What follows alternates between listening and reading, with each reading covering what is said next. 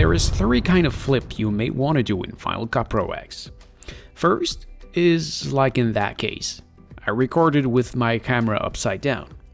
So in that case, what I want to do is to come in that section here, the video tab, that one, and you will look for rotation, and you're gonna do a 180-degree rotation, which will bring us to that image with the camera upside up.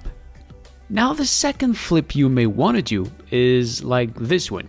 As you can see, the brand of my coat is in reverse.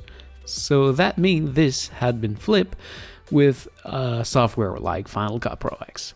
So what we want to do is go on scale X and flip it to -100. Or you can simply type it just like that. And now the brand of my coat is in the right direction. So that's another kind of flip. And the very last one is that one.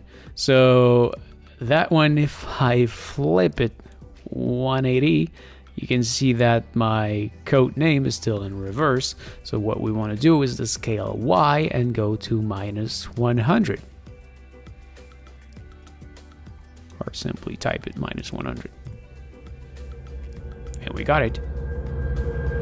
So this is it. Thank you for watching. I hope it helps. If yes, please make a thumbs up. If you have any question, please ask in the comment below.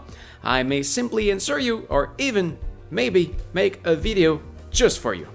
So don't forget to subscribe, and what you do see back there is from my main channel, so please come take a look at this right there.